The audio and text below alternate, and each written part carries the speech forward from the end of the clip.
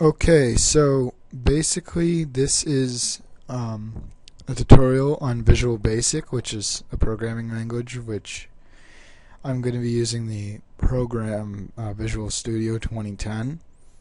So once you open the program, it will appear like this. Now I'm going to be doing Visual Basic, so just go File, New, Project. And here you can see that there's a browse, so you can browse where it saves. So I'll just click that. I'm going to be saving on my USB. First file is intro. I kind of made that tutorial really long and talked so slow. So I'm just going to try and speed this up a bit. So intro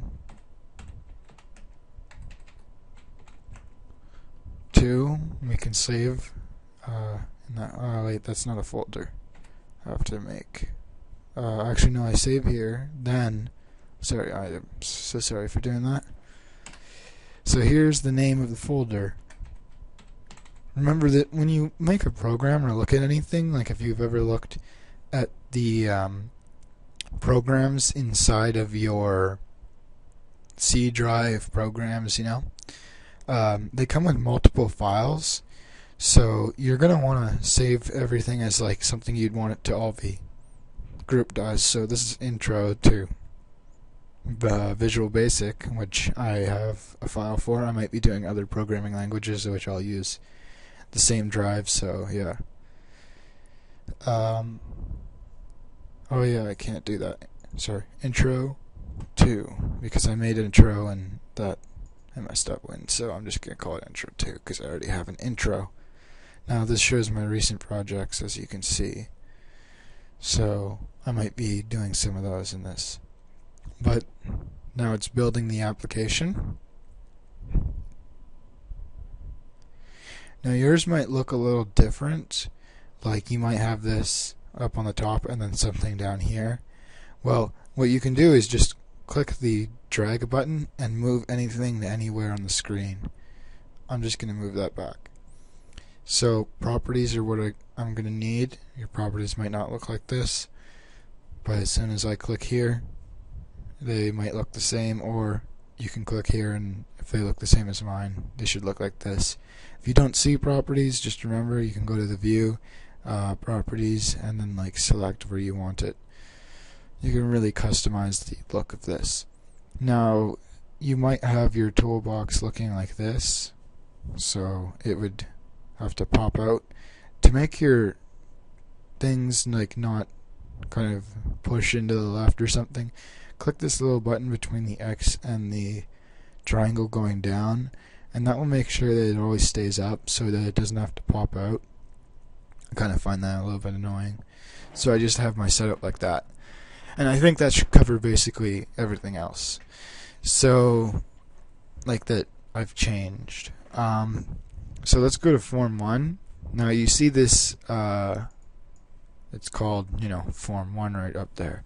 So I click the whole window. Name is what the computer would refer to it, so if I ever want to refer to it in code, that's what the name is. For color, which is going to be whenever I add an item to this, the for color will be that, I'm pretty sure. It's not actually, it's for color because they're all little light black color. You can also change the font of anything that's added automatically, like the default one. Icon, which would use ICO files of 16 by 16, and that would be a little thing that goes there. As you can see, this looks like the little icon in the bottom left. So you can change that in your programs. And there's text, which is what it's displayed. So let's call this intro, INTRO, intro. So that's intro. Just make it really simple. So yeah, that's basically that. Now you have solutions. This will show information. So if you have multiple forms, but we're not going to be getting into that later, you can select them, other projects, etc., etc., etc. Yeah. So this is Team Explorer, which is like combining two files from different programming languages. I'm pretty sure. I haven't done that in a while though. Yeah, so when I click properties again, it appears blank. And that's because I don't have an item selected from my menu here to change the properties of. Once I select this, the properties will change to that. Just remember something to note if you have that problem.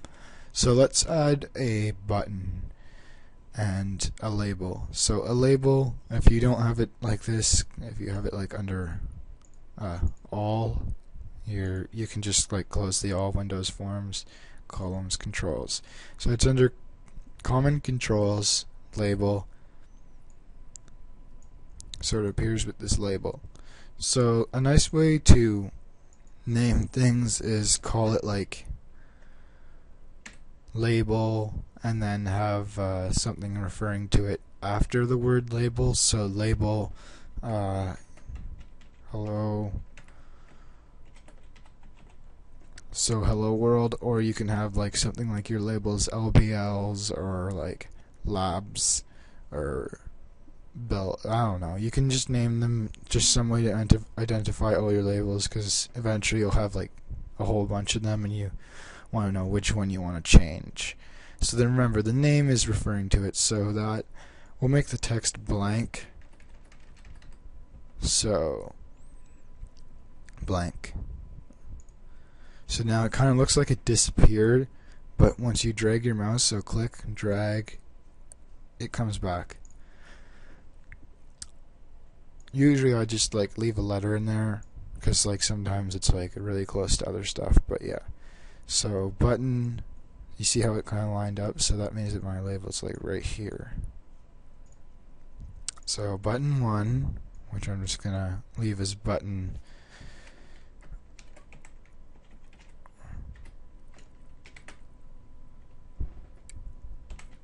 So with this hello world thing, it is usually a common exercise for beginners. You're basically changing the properties of hello world. So let's go. I'm going to be just adding this. So this is a button that I just added. Remember that it's under the common controls. So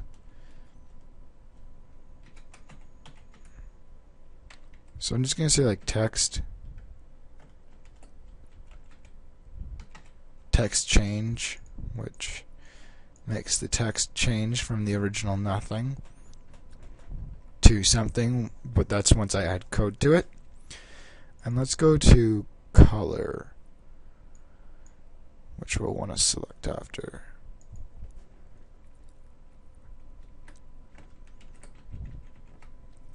So color.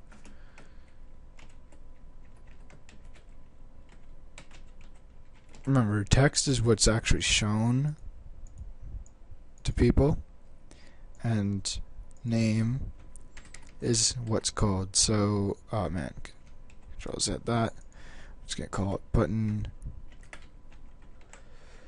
Okay, so button color. This is form 1. We're just gonna leave form 1 as form 1 for the name. So text change, which makes. So then we'll go ME, which will give you a list of all your repositories that pop up. So L, a label, hello world, which just popped up. I can hit space or enter. I'm going to be hitting space because then I just have to go backspace. Dot text, which it was automatically selected, equals. Now remember, if you don't do the me, you're going to have to type in the first letter for the menu to pop up, and you can't just automatically hit space to get what you want. So now we're going to have to be using these quotations so that it knows it's not a numeric value, it's actually like text. So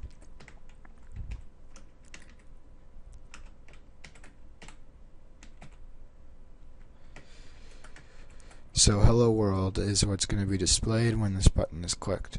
Remember, to get that menu, I just double clicked on the text change. I can do that for this.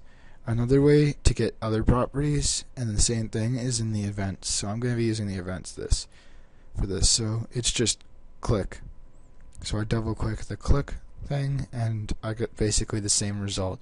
But remember, when you're clicking on something, it will always be click. Whereas if I need other things, I can go into the event handler and to do like when drag, enter, drag, mouse over, hover, and stuff like that. Whenever the mouse hovers, maybe you want it to like flash red and blue or something. But we're just going over the basics, so yeah. Hello world dot text. Not text, sorry. Dot fore color, which will be the color displayed, which is like the text color, equals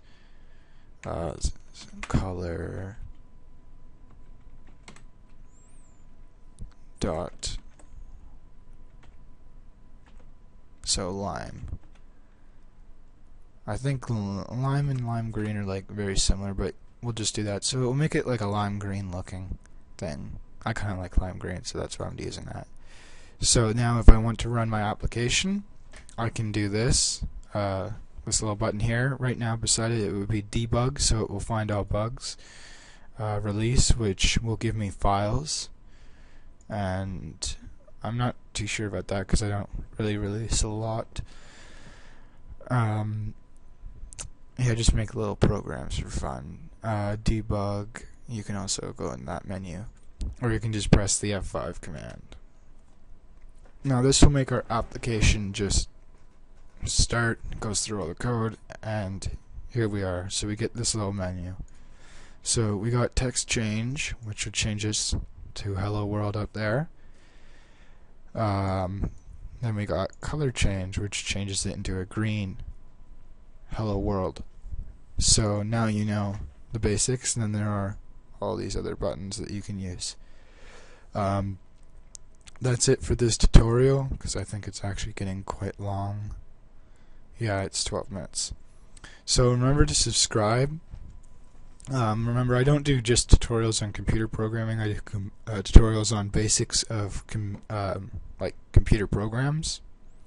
So like I have maybe some on Blender, which is more of a designer program, which is just a basic. You'd be using the same principles for other programs for designing, so yeah, just Blender's free, so that's why I decided to use Blender. And that's it. So remember, there's going to be like a subscribe button right on the right here, and in all my videos I have the little subscribe button, and it's like with a little logo thing in the bottom right hand corner.